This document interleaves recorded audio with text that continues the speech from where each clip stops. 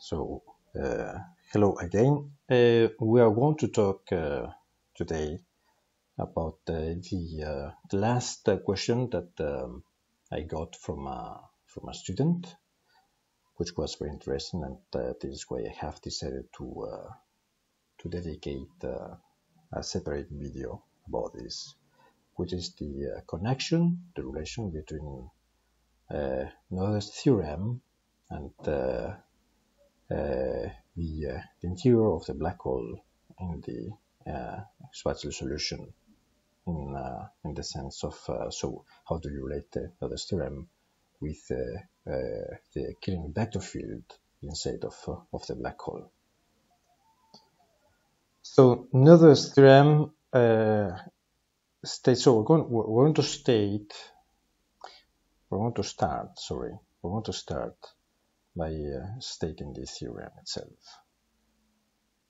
The theorem says that given any one parameter family of transformations that preserves the Lagrangian, this is the Lagrangian, you have at least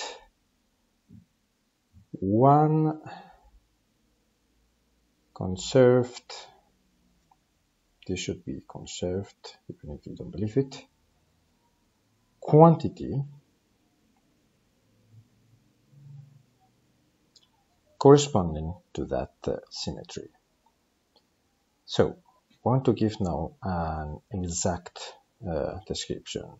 So, let me delete all of this.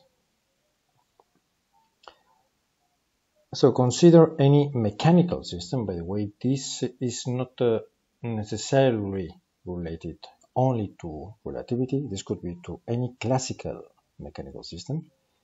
And we're going to consider a mechanical one with a Lagrangian L and a Killing vector field K. If the one parameter flow of K, which is defined as the unique solution to this initial problem, the epsilon of a phi at Q equals to that vector field phi epsilon of Q and P of 0 at Q equals to Q. If you have a one parameter flow like this one, preserving the Lagrangian, then the function defined as I equals partial derivative of the Lagrangian with respect to Q dot times d of P respect to epsilon at epsilon equals 0 is equal to the partial derivative of the Lagrangian divided by Q dot, say mu, K mu. Is conserved. This function is conserved along the trajectory of any solution to the Euler-Lagrange equations. So I have written everything so that is more clear. Again, you consider a mechanical system with a Lagrangian L and a vector field K. here. Now, if you have one parameter flow of k, the vector field can be anything, like for instance, you know that if you walk around Earth with a compass, the compass is going to be pointing in the direction of the magnetic field, which is covering Earth, so that at every single point on the surface of Earth, you have a vector, so that you have a vector field. Now, these two equations, which I have called 1 here, they define the one parameter flow of k, which so it corresponds to the unique solution to this initial value problem. Now, if this flow preserves the Lagrangian, so if it if it keeps the Lagrangian, then the function I here is conserved along the trajectory of any solution to the Euler-Lagrange equations. What does this mean?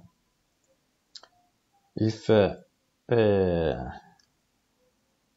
equation 2 is conserved along the trajectory of any solution, then this means that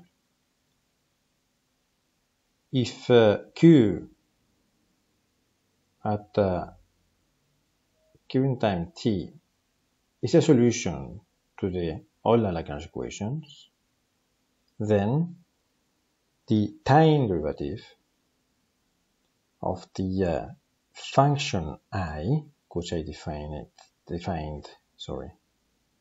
in 2, at qt is equals to 0 for every single moment t. So think of k as generating rotations, and phi of epsilon, a rotation with say an angle, I don't know, epsilon, like this one. So the rate of change of phi epsilon at q with respect to epsilon is equals to the vector field at the point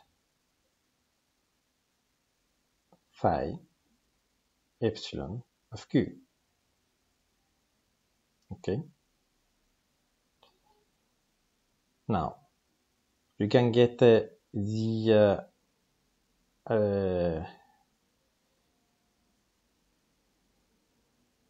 you can get the identity map when the angle is 0. If the angle is 0, you don't rotate anything, so you get the identity map. And this is how you define this flow, phi of epsilon. Now, if this flow preserves the Lagrangian, then equation number 2, which is this one here, I, is constant along any trajectory of the system. This is how you define a conservation law. And here, you cannot probably, don't know what you can see, but dot q in the same equation, I,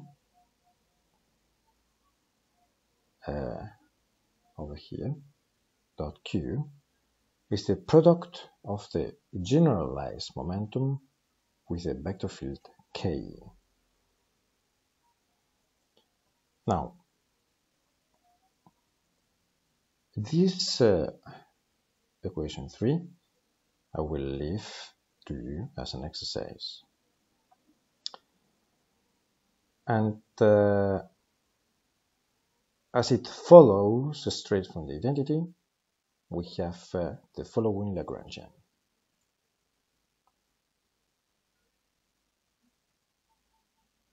Q epsilon Q dot epsilon T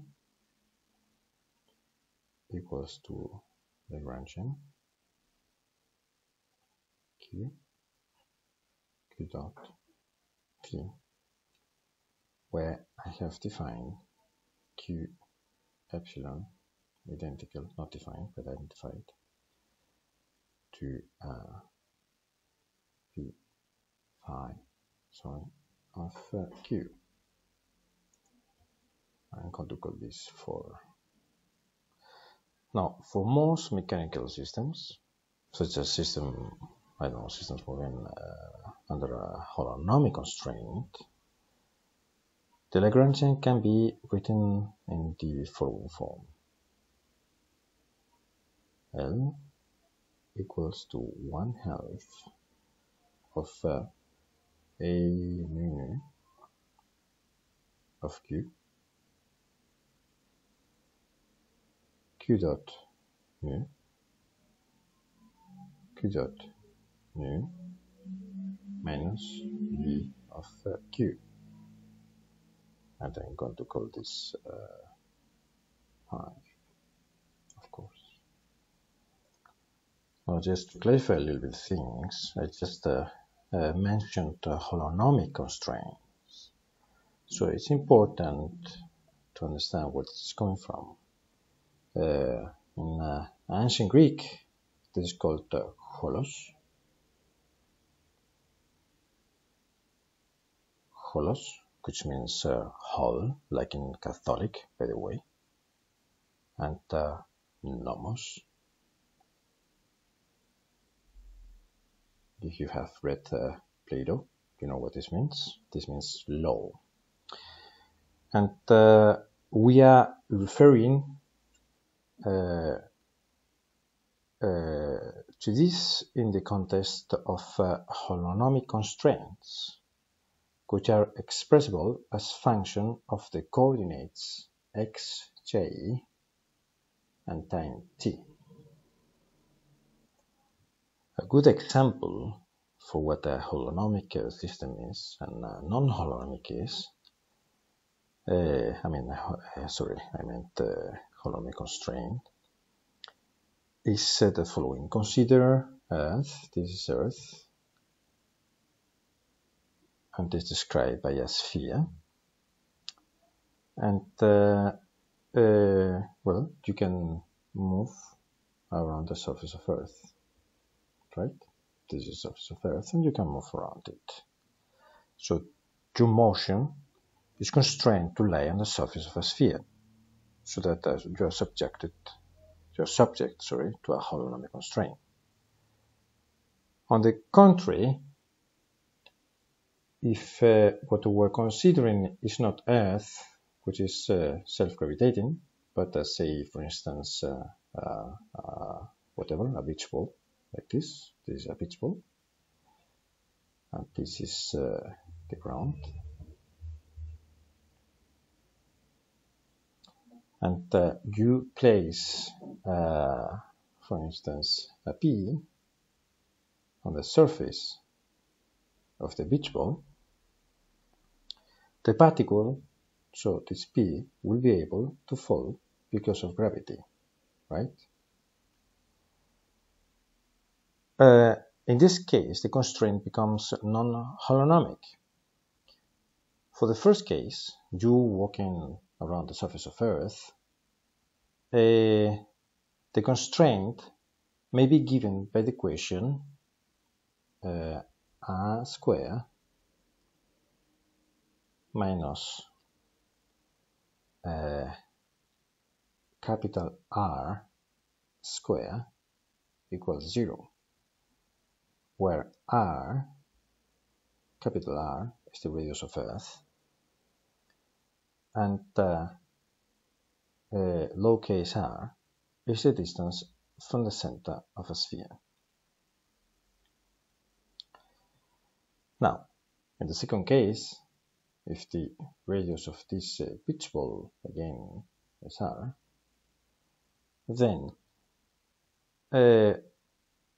because we have a non-holonomic case, we have that r square minus capital R square must be larger or equal than 0.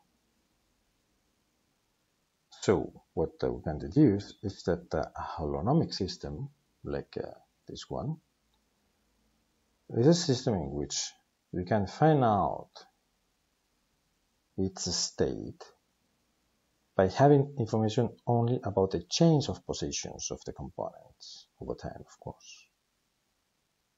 But you do not need to know the velocity or even in what order the components moved relative to each other.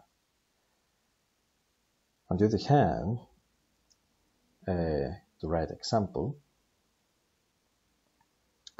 which is non-holonomic, is a system in which the velocities of the components must be known, how they change over time, to find out what is the change of the system, of the state of the system. Or a system where you have something moving, like our P here, which is not able to be bound to the surface.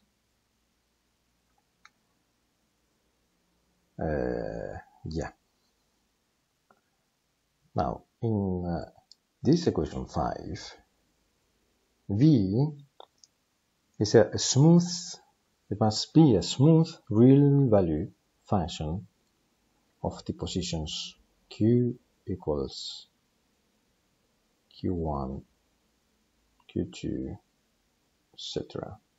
Q, let's say, I don't know, S.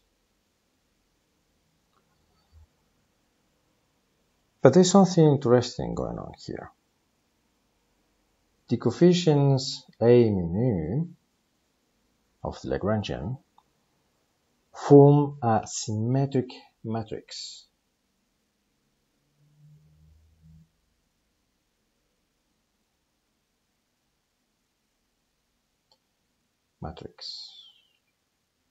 And I'm going to ask you why, and leave it as an exercise for you. Why? And therefore, A mu nu can be diagonalized on every single position Q. Now, in the particular case in which the potential V is identical to 0, we're left with the Lagrangian L equals 1/2 of A mu nu of Q dot mu Q dot mu, and I'm going to call this 6. When we are left with 6, we have a scalar product of the velocities in every single point. And that's because these coefficients, A mu nu, define at every point a metric tensor, one which is non-degenerate, and a symmetric product, which means that maybe here A mu nu is equals to A mu nu, whoops, and that the eigenvalues of it are non-zero.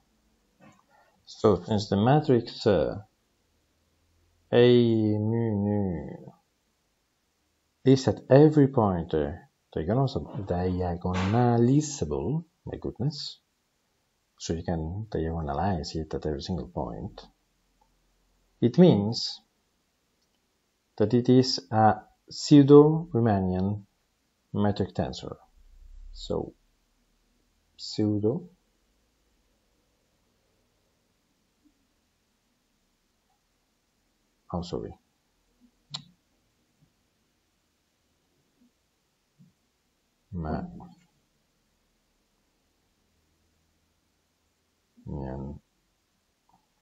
metric tensor.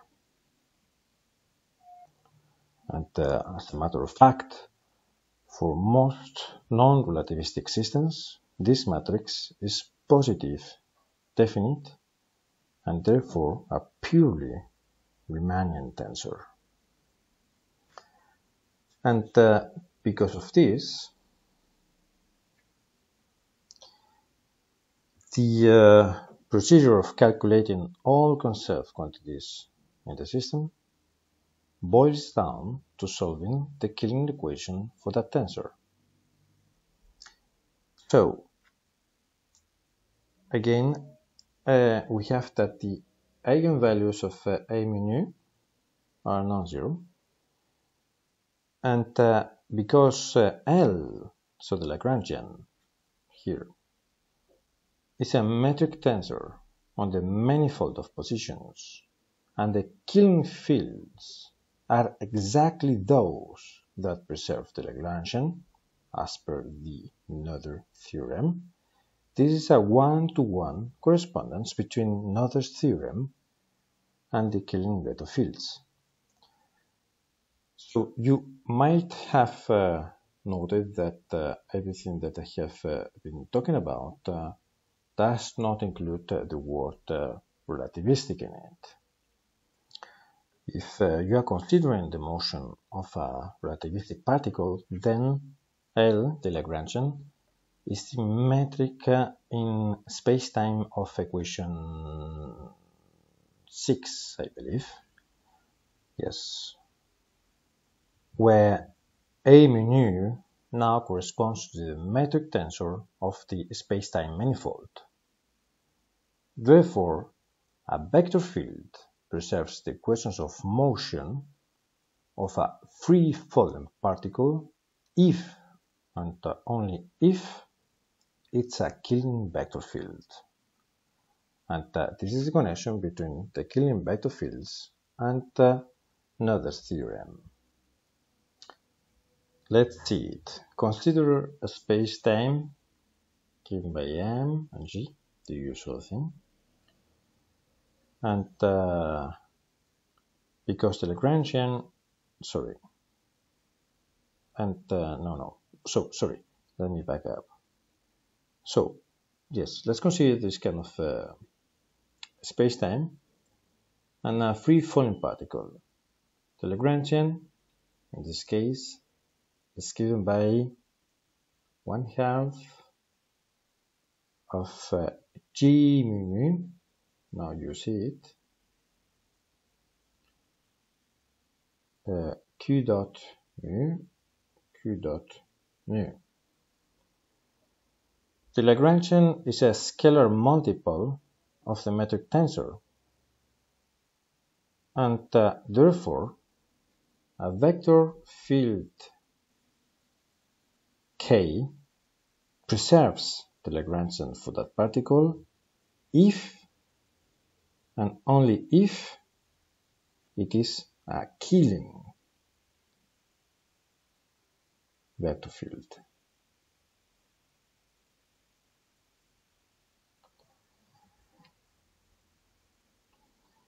And arrived to this point, allow me to be a little bit pedantic and remind you of what Plato said: Ageometreos me esito. So, in ancient Greek, I don't know about modern Greek, but in ancient Greek, this would be like agio me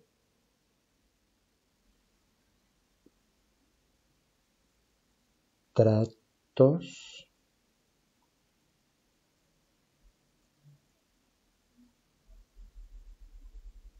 me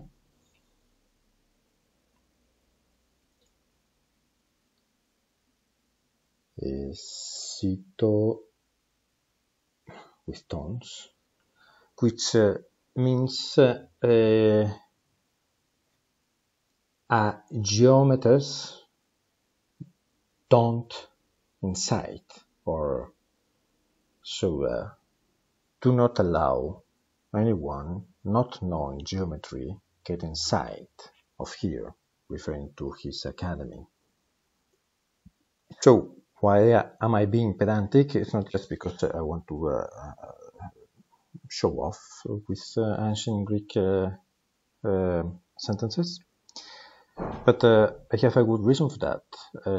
For some motive or reason, people tend to think that, at least people interested in physics tend to think that you need geometry when you are interested in relativity, but that's not the case. You can actually use geometrical methods for anything related to classical mechanics. And if you want to dive into this kind of approach, which is a very intuitive and human approach to classical mechanics, I would recommend you that you take the book Mathematical Methods of Classical Mechanics by Arnold. And anyway, so this was the connection between Noether's theorem and the Killing vector fields when you are talking about, in general, classical mechanics, but why not a free-falling particle? So I hope that everything was clear. If not, you know that you can reach me by email. My email is Amaro, like my surname, at and then riseup.net. Thank you and bye.